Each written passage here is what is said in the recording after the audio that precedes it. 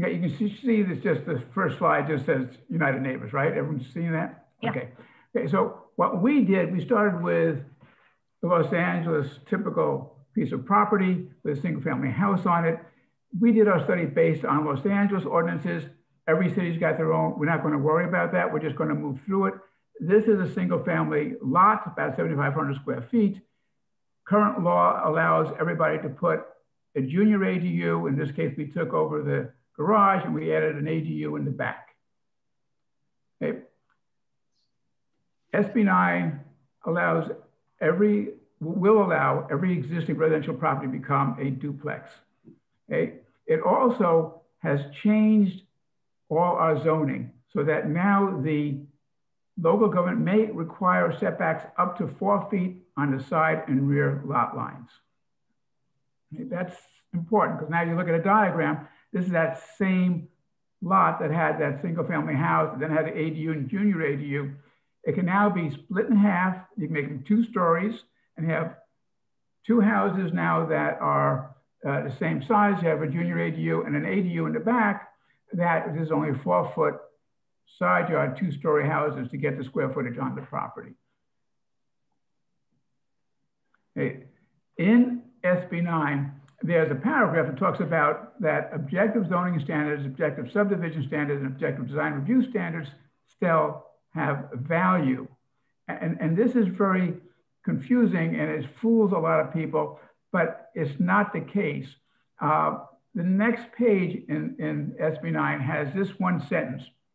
And this is the crux of the whole law.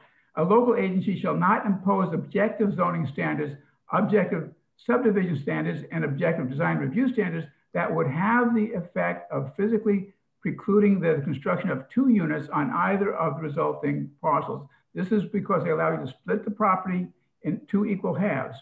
And when you read this, 2 units is not defined by size. So only thing that's going to limit the size of a building on a property are the 4-foot side and rear yards.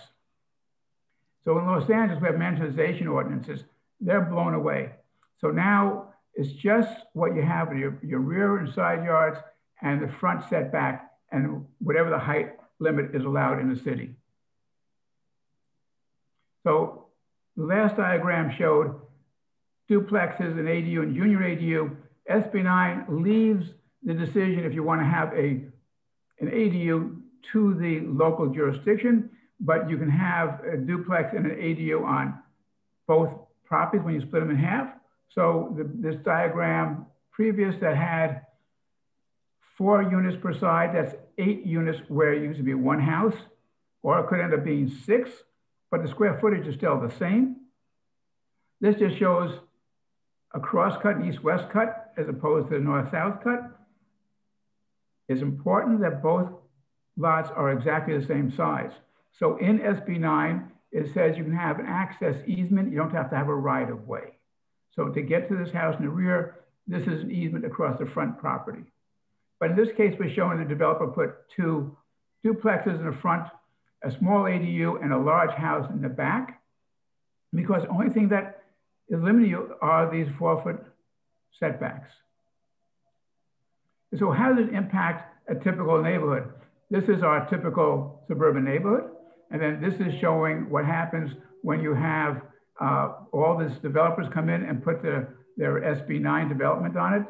And there's no required infrastructure improvements. The developer does not have to improve the infrastructure.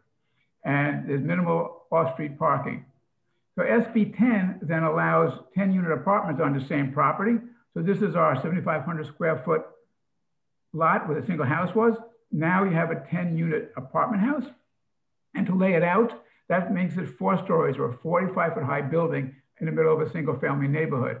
We assumed 5-foot and 15-foot setbacks. There's no affordable housing required.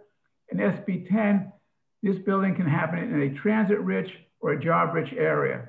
And the definition of job-rich is any community that would make somebody's commute shorter on their way to work. So if you're in Los Angeles and you're deep in the north part of the valley, you pass through the middle of the valley, the southern part of the valley to get to Beverly Hills for work. you have created all these different job-rich communities on the way. Okay, so why would developers want to put a 10-unit apartment house in the middle of a single-family neighborhood? Well, that's kind of obvious when I'm an architect. I do apartment houses, I do mixed use. If you're building on a commercial zone, you have entitlements to go through, and those can be costly, and they can be time consuming, and you also have infrastructure that you have to improve. If you're building in a single family zone by SB 10, there's no entitlements because it's by right, and there's no infrastructure improvement required. So why wouldn't you come in and do this? So here we're showing 3 of these red boxes or the 10-unit apartment houses in the middle of a block. So I'm a developer who's going to be building on Ventura Boulevard here in Sherman Oaks, where we are, or I could buy 3 lots just to block off Ventura Boulevard and have absolutely no problem building 3 much cheaper units with minimal parking. Okay, so how does this impact our communities? Here is a bigger look at the community before SB 9 and 10 as it is today, and this is after SB 9 and 10. We have plenty of underutilized capacity in our commercial zones to meet our housing needs without destroying our single family neighborhoods.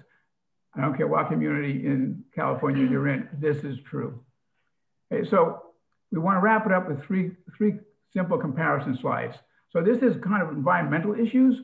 On the left, you have the existing single family neighborhood where you have rear yards, front yards, trees, and grass. When your same neighborhood has SB 9 and 10 development in it, you have minimal off-street parking. So you have lots of cars trying to park on the street. You have loss of yards, loss of trees, and loss of permeable surfaces. So we lose the ability for the ground to absorb the water and replenish our groundwater. And so now this one shows infrastructure improvement. Who pays? You know, on the existing block, you have water and you have sewer and you have gas in the street. I'm not going to worry about power and that right now. When you come in and you build what used to be 10 units to now about 60 units here, who's going to pay for the water, sewer, and gas upgrade? These little pipes will not handle the water needs or the effluent being flushed out of those houses as they stand now. So who's going to pay for it? Not the developer. And then, so we end up with why ruin old, established, stable neighborhoods when we can put more housing on our underdeveloped commercial corridors? Is this just to help the real estate industry? If affordability is the goal, why are our legislators doing this? As Maria said, we're breaking up into several different subgroups. We also going to have a group that's going to actually study real world solutions to affordability.